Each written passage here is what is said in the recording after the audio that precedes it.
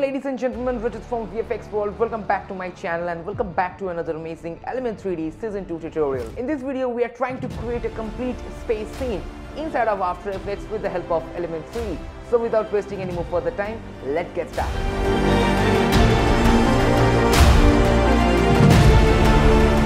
So right now we're in After Effects and I have a few comps here. This is number 1, 2 and 3. So if you notice, this is the most massive comp here. So if you're moving forward, you can see there are too many particles, space scenes and all. So let me show you that how it's worked. So just go to this camera, from active camera make it to custom view. Now you can exactly see this is a big space scene. I added 2 planets and too much particles here, and then the camera motions, animations, some background color corrections, some optical flares and all. So this is it. And if you go to this many layers, this is a basic simple comp, but the process which I have using, that is a massive. If you go to the next comp here, if you notice, this looks a very small, but when you go from active camera to a custom view, you can exactly see there's too many particles are here. If you go to this main element 3D layer, you can exactly see the particle counts are 8,000, and I make it like in ring mode so that it's exactly looks like a normal space scene. And going to go to the first one, the main scene was very easy. This was a very easy comp. See, I have only 1 planet and few particles here. So let's create a new complete comp scene here. So first of all, just click here for the new comp and name it like tutorial and make it to 1280 by 720p and simply press OK. Okay, then right click new and then solid and make color should be black and name it to E3D and press OK. Okay, after that we have to apply element 3D from video copilot element, and here it is. And now we have to go inside of this scene setup. Inside of scene setup, first of all, what you have to do, just turn off this add to group 1, and then you have to go to this starter pack physical, where you can find these many rock assets here. So just click 1, 2 and 3, but if you want, you can add so many other rocks. You can download and import it from here as well. Now to make it looks more crisp and more sharp, just go to this one, UV mapping, and UV repeat to 2 by 2. So now it's become some crisp and more clear. Make the same thing for this one also, 2 by 2, and this one also for 2 by 2. Okay, so this is it, and now press OK. Okay, so now we're taking a new camera, just new and then camera, go to 35mm and just simply press OK. So this is a basic camera view. So now you have to go to this 2 horizontal mode, and where you can find in this option, this is our normal custom view where you can move the camera anywhere in any directions, and this is our active camera mode. Okay, so if you move here, the main camera is exactly moving. Okay, so now go to this element 3D. First of all, you have to do some render settings here. So go down here, go to physical environment, and this light influence, just make it to 100%. So it's look something here.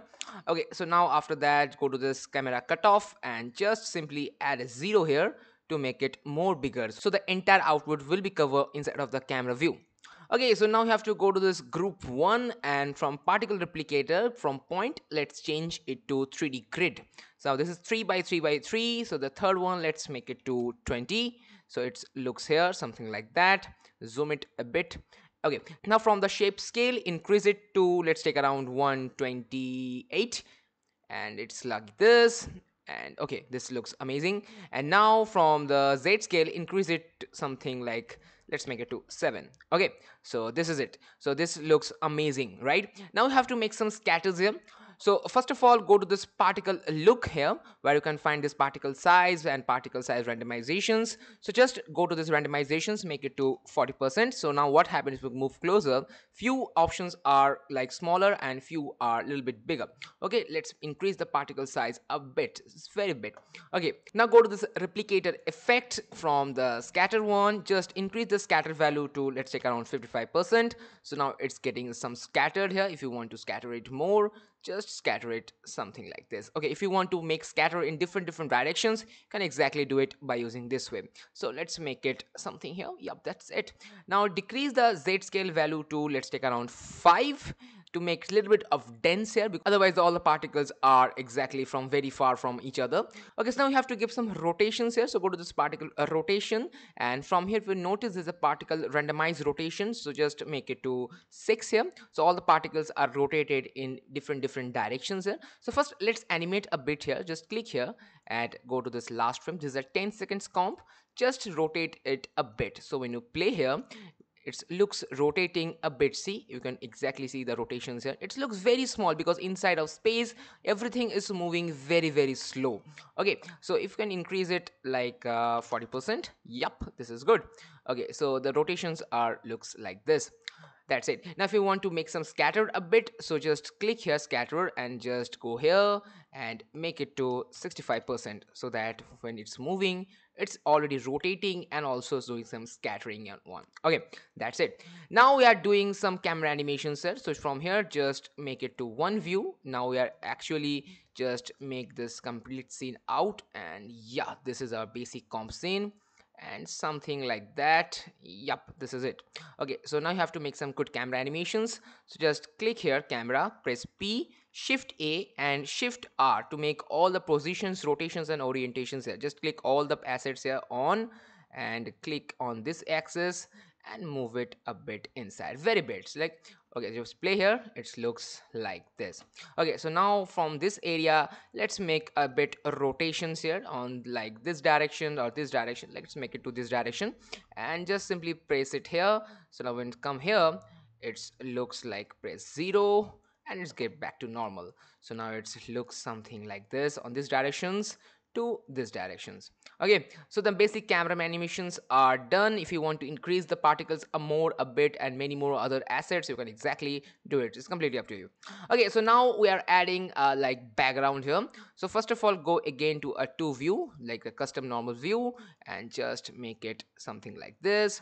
And now we have a 8K scar style system here. So just select, drag and drop behind of this element 3D layer so that you can see the all the particles are looks visible here. Just make it to like this and just select the camera and you can exactly find this is looks amazing. And now just make it to a 3D layer so that you can exactly see how it's look like. And from P, move it in Z axis very far, something like that, so that when your camera will move it looks like some perspective movement here. Okay, so now just increase the scale value of this. Just press S and increase the scale value. So after that, inside of this is our final comp. This is not our final comp, this is our custom view. So whenever you are watching, you should watch on this particular area. Okay, so just move the camera here and it looks wow, it's already feel like we are already inside of a space scene, isn't it? Okay, so now we are adding another one. So this is our a galaxy here. So just drag and drop the galaxy and this element 3D layer, make it to solo. And now we are adding some mask here. So just increase from like one view, fit to screen and just select a mask. And just I'm doing a normal rough mask. You can take your own time and make it to more sharp and crisp and all. And after that, press double M here and then increase the mask feather a bit, something like that. That's it. Now just turn off the solo one and make it to 3D as well. It's already gone backside from here to make it 2 mode and select the camera. And now if you notice, this is under here. Okay, so you have to move, push it back on the Z space, press pre and move it on the Z space. Make sure it should be after that. Okay, so just make it to here. And now we are making the scale it up, something like that. Okay, this looks like this. Okay, now turn off this one so that you can exactly see how the outputs look like. Now make it from like one view. Okay, so this is our basic space scene is right now done, but we have to create some lighting corrections and all. Now you have to do a light setup. So for that, right click new, a light here. So let's make color a little bit of white and then just press OK. Intensity to let's take around 250 and press OK. Now select these 2 layers and press double A and then just turn off this except light. Just turn it off so that you can exactly see light and also these layers. Just select the parallel light, go again to horizontal view and you can see the light is exactly here. So you have to move the light positions from these directions. So just select the parallel light, press P here and you can exactly start moving the light positions here. And this is very easy, like normal light positioning, and move it in Z axis a bit here, something like that. Now select and control D to duplicate it, and double click and change the color to a little bit of blue. Press OK, double click, intensity to like 150, and now we are pushing it back on minus not like plus Z axis to make this area a bit brighter, something like that. And just make it to down a bit, and also in x-axis a bit here. That's it, just make it to here. It's completely up to you. Now decrease the intensity to, let's take around 15, so that you can exactly see the highlighted positions here, and just bit off here. Done. Okay, so when I play this, it looks like this. Okay, so now you have to add too many other particles here. Now I have some this kind of nebulas here. You can notice this are like nebulas. All links are in descriptions box below. You can go and download these nebulas. So just select the nebula from here and just drop it here and make it to like as usual 3D layer, and just from here from normal to make it to screen, and then press double A and turn off the accept light, and simply scale it a bit, something like that, and press P for the positions, and just move the positions on the Z axis. From custom view you can exactly see where it is exactly right now, so it's very far from the camera, so just move it a bit here, and it's still far very, so just move it a bit here. Okay, that's it, and you can exactly place anywhere what you want to place it. So I'm just want to place it to here, make the scale value a bit like from 500 to make it to bigger, something like that. And now we are adding these three under this element 3D layers. Okay, that's it. So this is completely back of element 3D layer, and make sure this should come up like this because this is already very far. And now we're taking a hue and saturations, drag and drop on this one, and let's change the colors to like simply match these colors with this background one and all. And same thing, we have just copying it, control C, and apply it on this one and change the colors to, let's take around, yup, this is completely okay. So this is completely look like this, just make it here. Now when you play this, it looks wow, it's already start filling some space, but it still looks very fake. Why? I'll show you. Because we don't have any main light source here, so just for the light source, right click, new and solid, and let's make it to sun, and just simply press OK, right click, video copilot, and then we are adding optical flares here. So these are basic optical flares which just looks like this. Go to those options. Inside of this option box you can find these many already pre-installed presets here. From preset browser you can find these many light setups and all. So I'm taking this evening sun here from this one, and then just simply place OK, and now from on black to make it to transparent. Now the sun is exactly visible here. Let's change it from 2D to 3D. Now it's going very far here, so just decrease the brightness to, let's take around 50%, and increase the scale to bit higher, and now increase the brightness also a bit, very bit, not too much. Okay, that's it. And now change the positions here from Z axis something bit here, and now the X and Y positions. So I'm making the light outside of the window, so that the light positions are lights coming in from this directions, so that the light should be on this particular area. Okay, so just make it to here and increase the scale something like bigger, like 177%, and increase the brightness a bit like this. And now we are changing the optical flares lights positions, brightness. Okay, this is very far, just one like this and make it two. Okay, this is fine. Now I'm changing the color tint here. So when I'm changing the color tint, let's change to match the color tint with this complete scene. Just have to change the tint color to, let's take around this one. It looks so natural. Okay, so now what are we adding? We are just right click, new, and then adjustment layer, and then I'm just taking a shine which is coming from trap code, just drag and drop here. Now this is looks very shiny here, and you can change it from anything like multiply and all. Let's change the boost light one to 2, so the lights are start boosting here. This is a source point. You can exactly change the source point from this sun part and all, because the shines part should be coming from sun directions, but in this case I'm making it from here. Yeah, this is it, fine.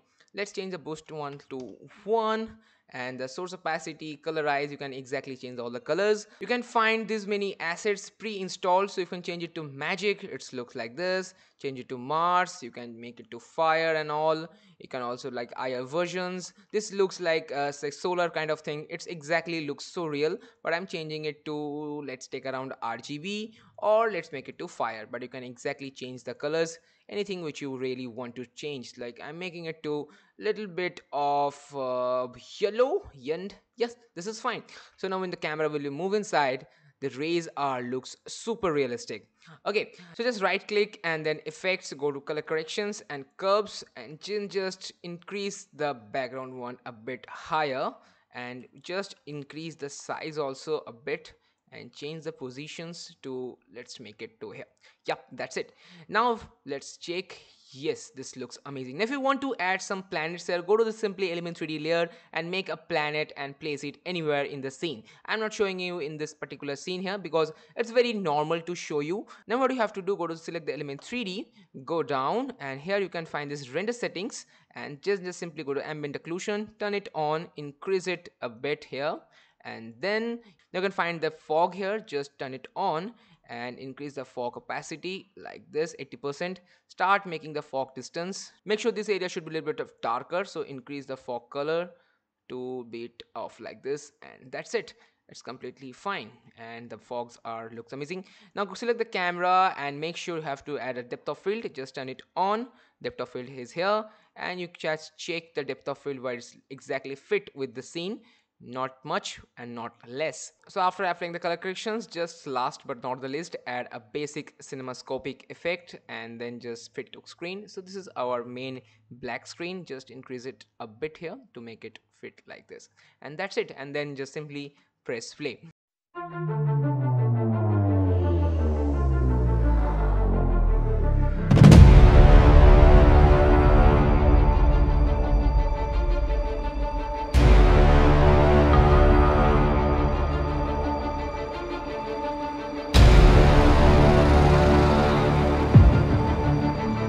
So guys, if you really love this video, then don't forget to subscribe, like, comment, and share, and also follow us on our social media handles like Facebook, Instagram, LinkedIn, and Twitter. All links are in the description box below. Go and check it out. I will see you in the next video. Till then, have fun, stay healthy, keep rocking, keep watching VFX World.